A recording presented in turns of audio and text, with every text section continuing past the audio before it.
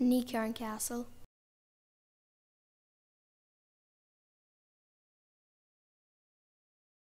A historic place in Irvinstown is Necarne Castle. Necarne Castle is located at the bottom of Castle Street in Irvinstown. This castle is a very big, run-down grey stone castle with boarded up windows and doors. There is a large grassy area in front. The castle is in 18th century period style.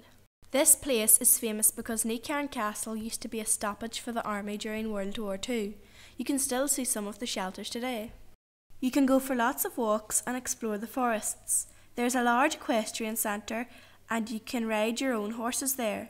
Dogs can enjoy the large areas and there is farm animals in the fields. The castle also used to be a plantation castle built in the 18th century.